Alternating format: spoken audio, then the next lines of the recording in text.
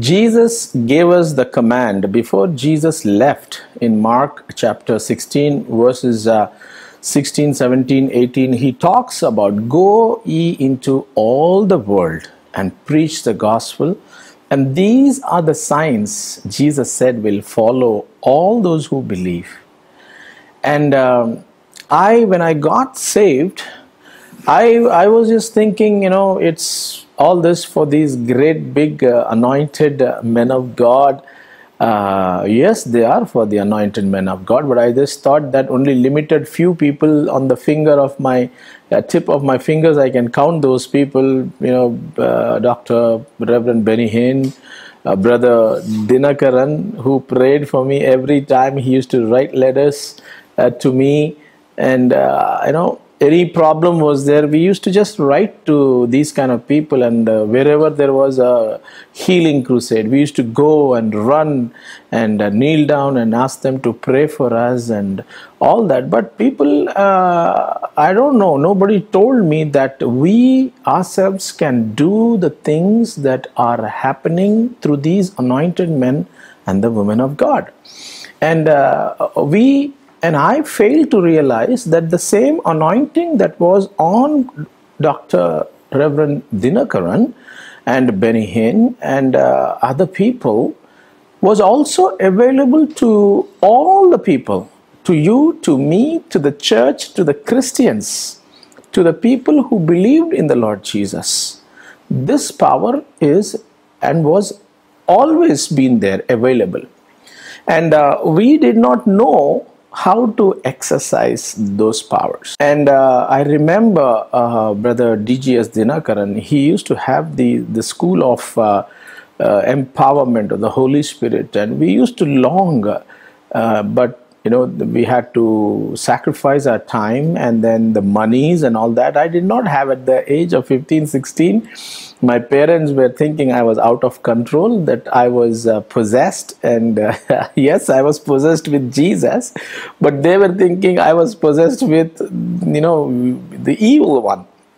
And they were trying to put a lot of doubts and questions in my mind, like what happened to me? Yes, I was not like this, but as soon as Jesus came into my life, how did I become like this? Always thinking about Jesus, always wanting to pray, always wanting to worship, always wanting to go to prayer meetings. It was a very different experience that I had to go through, and I was always longing to know more about Jesus. Wherever there was anything that had to do with Jesus, anything that had to do with God, I was the first person to be there. But unfortunately, I did not have money. And my parents, they were good enough. God bless them, and they were wonderful. But they did not encourage me, because I was supposed to become an advocate, a lawyer, like my father. And I wondered about these scriptures. What are these scriptures talking about? Even in the chapter in Luke, Jesus says, don't leave unless you receive the power on high. Stay in Jerusalem. Jesus clearly tells his disciples, stay, don't go. I was wanting that power. What is that power? What did the disciples get? And when I went to these churches, I used to go to very, very orthodox churches. I used to then realize that what they were teaching was not according to the Bible. And my mother was from Catholic background. My father was from the Anglican background, Protestant background, and I was going to these different places where people had different ways of worship. Everybody needs to wear white, and the woman cannot preach, the woman cannot pray, and there's a church that there is no pastor. Everybody, whoever was wanting to do anything, they can do anything.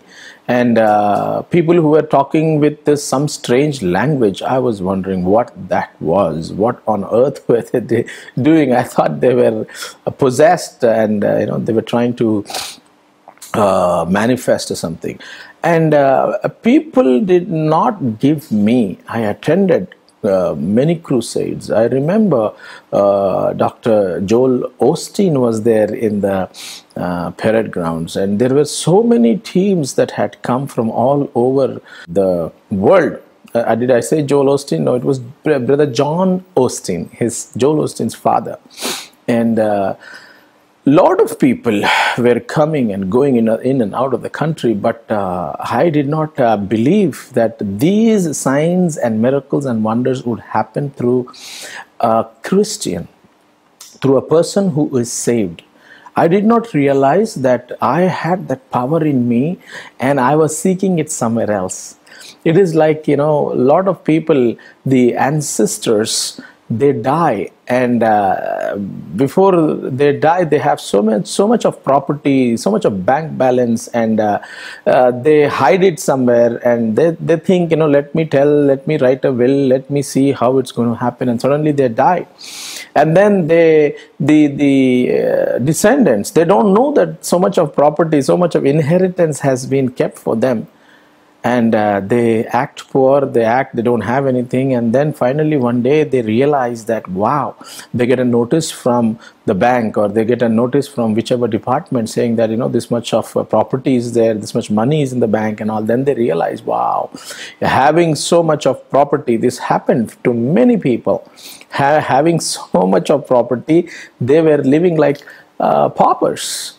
So it's the same thing. We having the power of God in us, we are trying to go somewhere else, trying to see, where can I get this authority, where can I get this power? Only the people who are in these limelights can only enjoy the power. That's what I was thinking.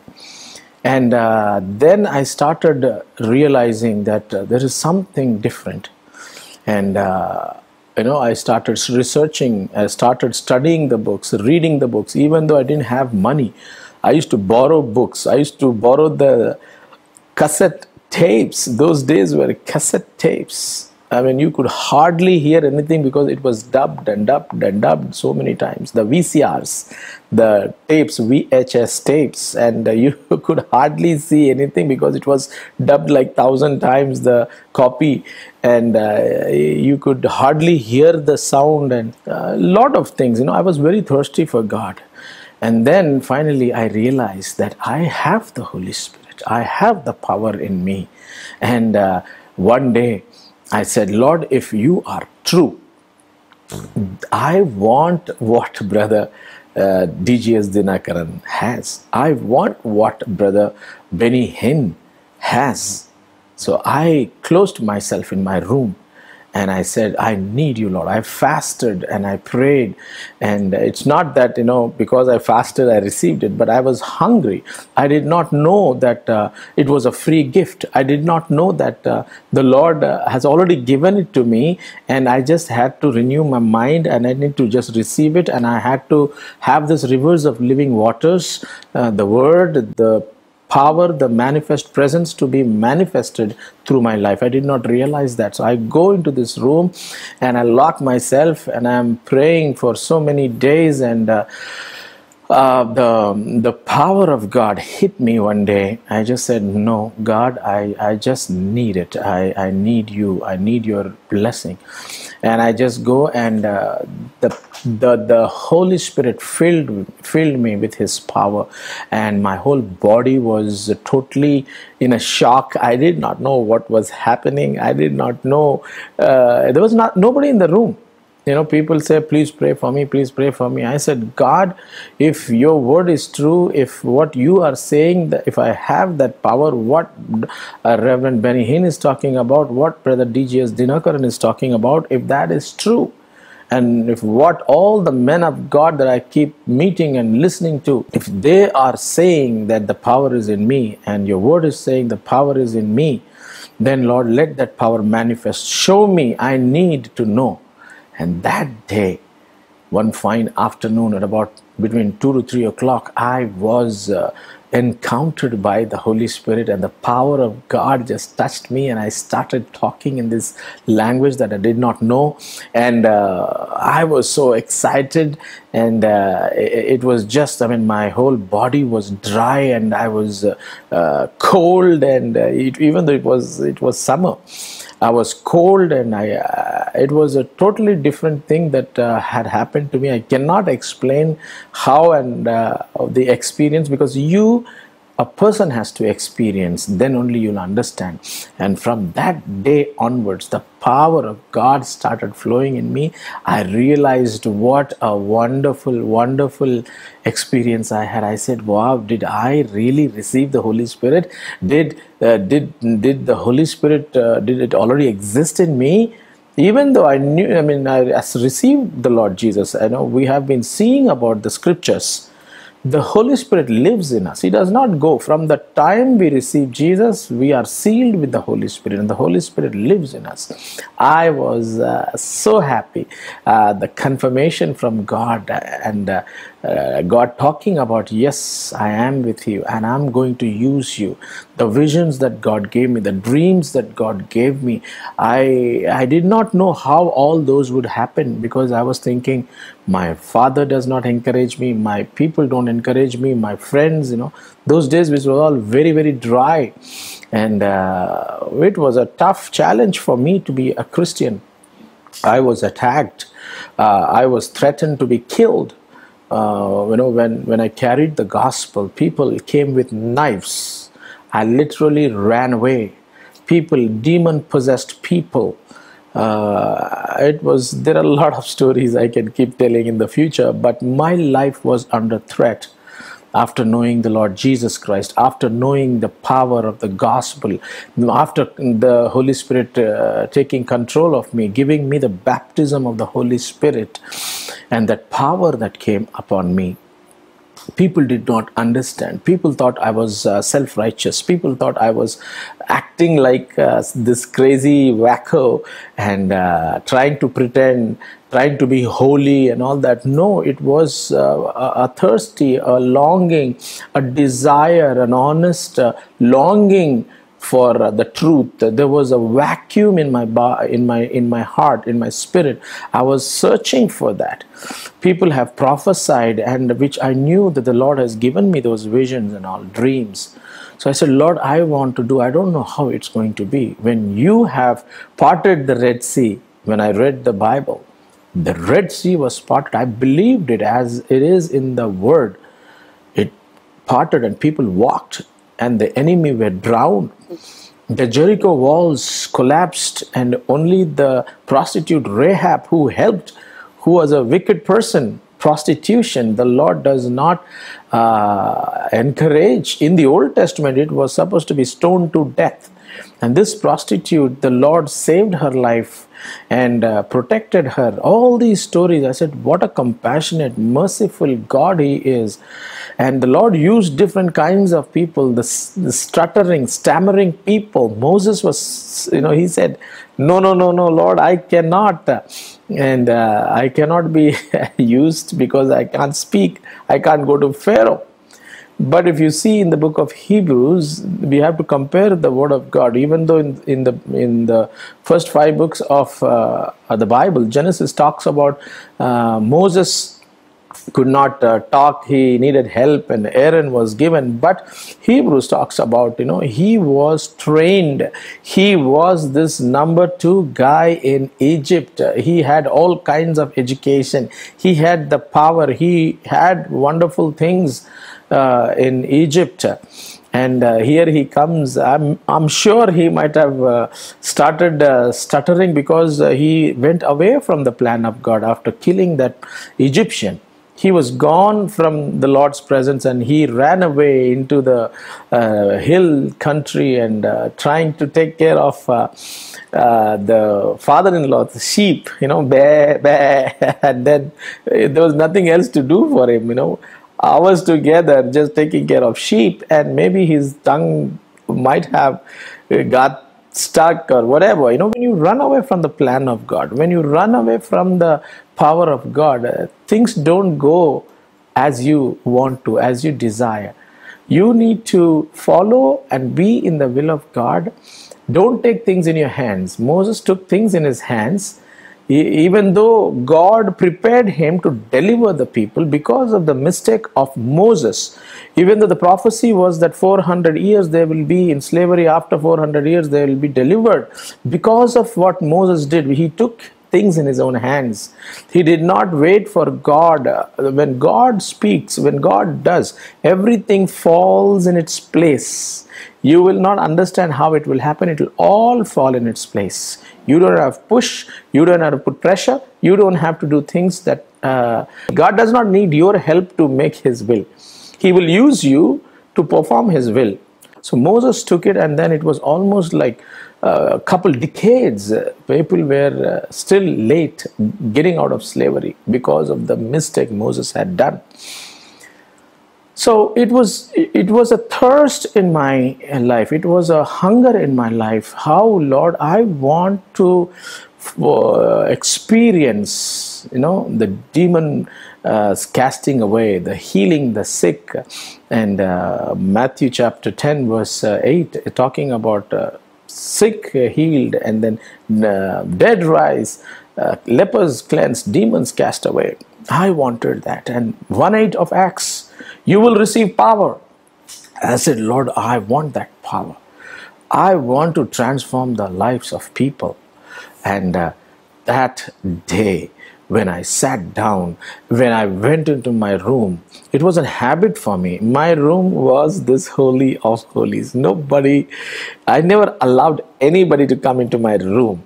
In my dad's house, we had a 3-bedroom house, independent house, and a very beautiful house.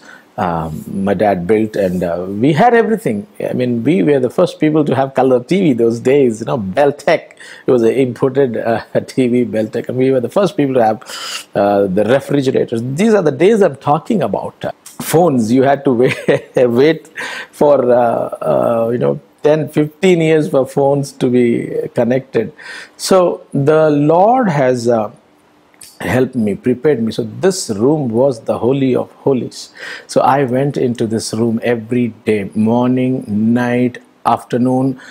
I go into the room, lock myself, like Jesus talks in the Beatitudes in the chapter 5, 6, 7. When you pray, go and lock and see that nobody knows what you're praying except your heavenly Father. I literally did all those things, hours together with the Holy Spirit, with the power, with the peace of God, closing down the windows, and even the small tiny hole. When we were small, we used to be very naughty boys, and our brothers and sisters used to see from the, what is this guy doing? So I used to put a curtain on my window so that nobody, not even a mosquito, can hear me praying to God. So that was the hunger and thirst that I was having for the Lord. And today the Lord has blessed me. He has made me at this stage. People have always seen from where to where I have come. The Lord's hand was upon me. That day I realized that I was filled with the power of the Holy Spirit, because I prayed. I said, Lord, today I'm not wanting to leave this room.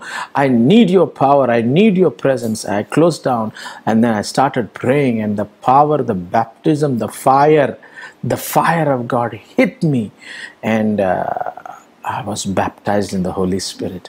The power on high came upon me. And then from that day onwards, my life never was the same. My life got transformed, my life got changed, and people were seeing that there is something different in my life. That was the peace of God. That was the power of God. You will receive power when the Holy Spirit comes upon you. That's what happened to me. The second encounter that every Christian should have. This is not, some rule. It is the command of Jesus. The disciples knew Jesus. The disciples waited for the power to come on high upon them. So brothers and sisters, today I ask you, you need that power power from on high to come upon you. Unless that power comes upon you, you will not be successful. You will be miserable. You will be hating life. You would say, what is this? Why is my life like this? I want to pray for you. The same God who empowered me by His power is present in you if you know Jesus as your personal Savior. He will empower you. He will touch you. He will transform your life if you genuinely seek. Yes, I would like to pray for you. Let's close our eyes and let's pray.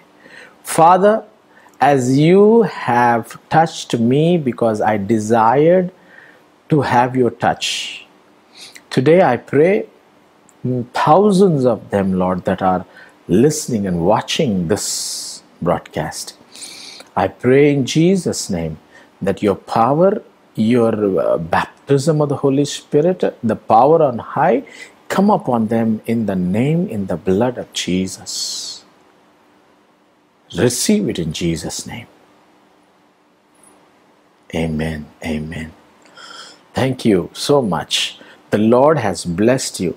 If you need to know more about how you need to be filled with the Holy Spirit, how you can be saved, how you can be receiving the power from on high, call me, email me, go on our website, go on our Facebook, and keep in touch with us, or come and meet me in the church. We have church every Sunday at 10 o'clock. We start prayer at 9:30, 10 o'clock, bang, dot, sharp, the church starts. It's a bilingual church.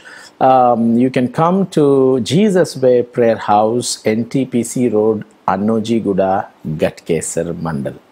Look forward to seeing you. God bless you. May grace and peace be multiplied to you. Amen.